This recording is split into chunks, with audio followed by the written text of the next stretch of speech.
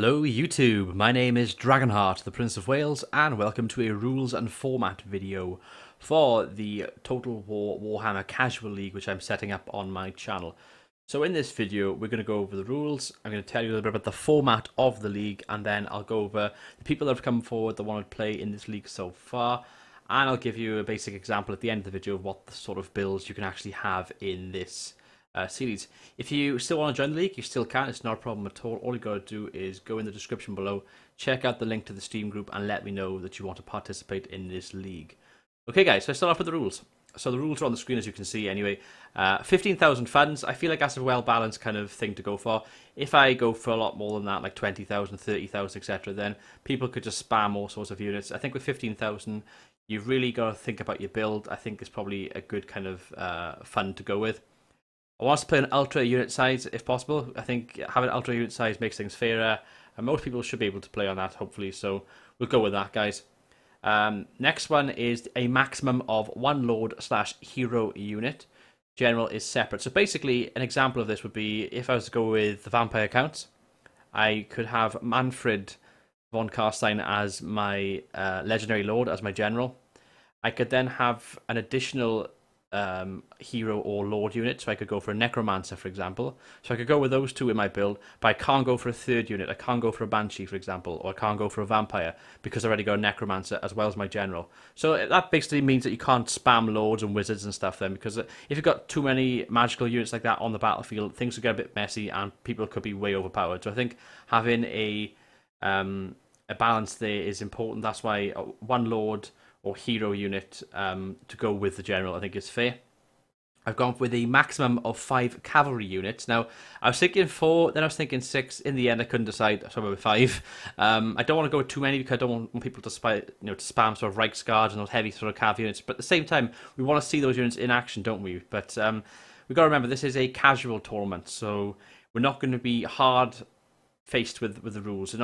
There's room to sort of make a decent build here, but at the same time, have a fair build. So I think 5 is probably the best way to go with that. Now, monsters and beasts / artillery and war machines, I've combined this into one group. So what that means is that you can go for a maximum of 3 units combined. So if I use the vampire counts as another example, I could have 2 Vargeists if I want to, and I can go with a black coach. So I've got 1 artillery there, and I've got 2 beast units, 2 monster units. I could go with 3 Vargeists if I want to, but I can't go for anything else then, and I can't go for any artillery either. So it's 3 combined with those 2 subcategories, basically. And that's the basic rules for the actual battles and the tournament itself. The actual format is that everybody plays each opponent twice. So you play 1 game home, and you play 1 game away. Playing home means you select the battle map, therefore having home advantage. So for example, if I want to play I can't try to think of the battle map names now. If I want to pick my own map, which I've practiced on, for example, I've perhaps played on this battle a few times previously on the maps. I got an idea. I might have a few advantages up my sleeve. I will select that map for my home match. Basically, I have that home advantage of selecting the map. The other person's got to try and beat me on that map, basically. And vice versa, then when I play away to that person, they have that advantage as well. They could catch me by surprise with the map they've picked, and all of a sudden then I got an uphill battle. So it really makes you think about the battle maps and what sort of strategy you're going to use when going into it. So I've gone with that just to spice things up and keep it kind of similar to a soccer / football league. Now, there's an additional side note I want to mention here. Players can drop in and out at any time. I don't want this to be a strict tournament. If people can't commit, for example, someone takes part, they fight their first 2 battles, then you don't hear off them for 2 months, then they have the ability to drop out the tournament. All they got to do is let me know. Just say, hey Dragonheart, I'm struggling at the moment, I don't think I'm going to be able to participate any longer. Just got to say, I won't judge anybody for it, I understand, I'm a busy person myself, so that's not a problem at all. All I ask is just let me know, and then you can drop out the tournament if you want to. All your previous results will become null and void. So basically, if you've won 2 matches against myself and perhaps one other person, you've got a total of 6 points in the league. That would basically mean that you'd lose those points basically, and then the 2 people that you've beaten would no longer have a defeat to their name, basically. So that loss is now gone. That way, then the league can be reshaped. It might mean that someone's got up a place or down a place in the table because of that, but I feel like that way then it's casual, yet it's fair at the same time. So I've gone with that. The point system as well, I haven't put that on here, but I'm just going to quickly mention as well. It's 3 for a win, 1 for a draw, 0 for a loss. That's what I've gone with, guys. Pretty straightforward. It's like football and soccer, like I've already mentioned, so that's what we are going with that. Now, once you have finished a battle, I want you to please email the result to the following address, which is princedragonheart@outlook.com. And what I mean by please email is battle replays. Save your battle replays, send them to that email address, because I want to obviously have this tournament on the channel. If any of you are content creators as well, I definitely encourage you guys to make your own videos about it, have your own playlist going. That way then we can collaborate a little bit. I can share your playlist around. You can do the same if you want to. You might think I'm a bit of a cunt. People do. Oh well. Yeah, I want to try and promote this tournament a little bit on the channel and perhaps on your channels if you want to as well. And I'll basically be doing battle replay critiques, if you will. I'll watch other people's battles. I'll set it up. I'll commentate over it. I'll have a look at what they've done, what strategy they've used, what I think is good, what I think is bad. I'll talk over some of the unit choices as well.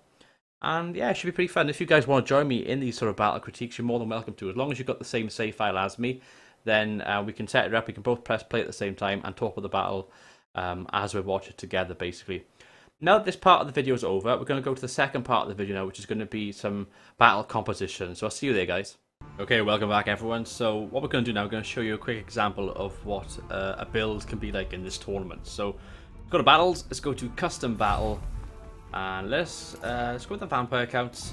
So what we want to do first of all, vampire counts is where we've got funds in the bottom by here. We're going to go into custom and we're going to make that 15,000, just like that. Click off that. 15,000, that's the funds, that's the first thing you want to have on here. I'm on ultra unit size as well, guys, so that's already set up in my settings. So make sure you go to settings and put ultra unit size on. So I can have a maximum of 1 spellcaster or lord or hero unit, basically. So what that means, guys, is I will have my lord, my general, which is going to be Manfred. So he counts as 1. Manfred counts as 1, guys. And then what I'm going to do, I'm going to go with a hero unit to accompany him. So I could go with the vampire lord by here, which is quite expensive. I can go with that. Oh, actually, no, I can't. I can't go with that because it only counts as 1. But what I can do, I can go with the vampire by here. And that's my allocation by there. So I have my 1 lord and I have my 1 hero. But if I wanted to go with the necromancer as well, like that, I could not do that. That would be breaking the little rule that I've got here. And plus, I'd be quite overpowered as well. Necromancer, a vampire, and Manfred in 1 army. So I can go with the necromancer and Manfred, but I can't go with the vampire. And the same then, if I wanted the banshee, I'd have to have the banshee on her own and not the necromancer, the vampire, or the white king. So I'd have 1. You get your general, whoever is in your lords by here, you have him, and then out of your heroes and your other sort of special units, wizards, etc., you can only pick 1 of them to go with them. So that's what we're going with. We're going with the banshee and Manfred here. That's the first thing done there. Now, a maximum of 5 cavalry units. So the vampire counts, for example, they have some good cav. They've got blood knights. They've got hex race, for example, which I like using. They've got black knights here. Now, black knights are quite cheap, so I could go with, say, 3 of them. And maybe I want to go with something a bit stronger, so maybe I'll go with 2 hex race to give me some diversity. That's the maximum amount of cav I could have. They all come from the cavalry and chariot section here. That's my allocation all used up. If I wanted to go for black knights, lancers, and barding, that would break the rules by there. So we're just going with 5 cav units by here. I still got 6,000 left to spend. I also need to use that on my main army. So what we could go for now is monsters and beasts / artillery, war machines. These all come under 1 allocation. So I can have, for example, even though I can just about afford it, I could go with 1, 2, 3 Terrorgeists. If I wanted to, I'd go with that army. I mean, there's no infantry at all, but I could go with that army if I wanted to. If I wanted to have 3 Terrorgeists and just a load of cav, I could go with that. I mean, I haven't got much in the way of units, and it is very risky to go with this sort of army, believe me. But if I wanted to, I could go with that. But I could not, for example, go with something like this. So if I went with, say, a unit of Felbats, and I wanted to have, say, I don't know, 2 Vargeists, and then I wanted to go with, say, I don't know, a Mortis engine, I couldn't do that because that would be 4 units then. Felbats counting as 1, Vargeists counting as 2, so they've got 3 with it, and then 4 with that.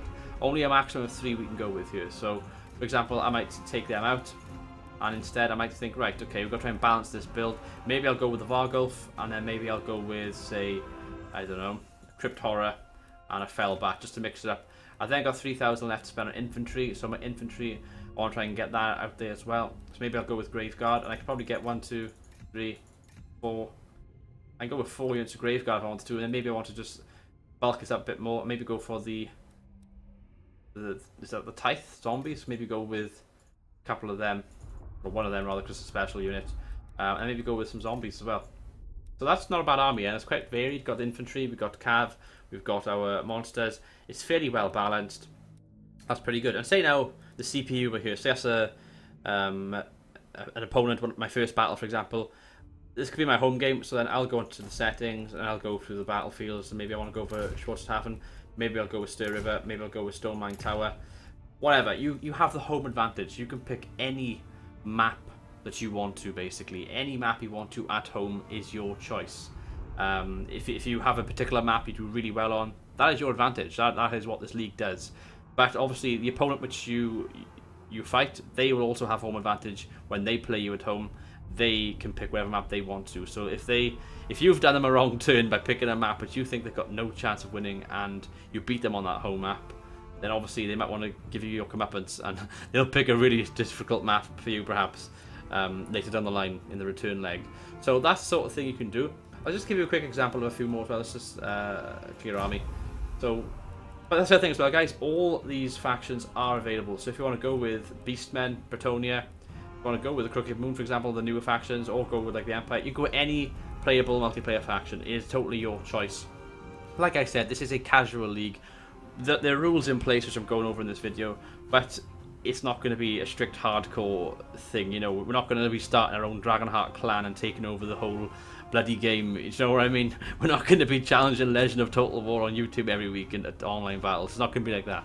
It's going to be a bit of casual fun, a bit of entertainment. We're going to make it competitive, obviously. People like me and people who perhaps, you know, not that good at online battles. I'll openly admit that, guys. I'll openly admit I'm not that good at online battles. This is good practice, and it's a good way to ease yourself into it as well. So we'll just use one more example. We'll use greenskins, for example. So we'll go with Grimgore. So he's our one. We want to go for a second hero. So maybe we'll go with let's go with the Orc Shaman. So that's our allocation used up there.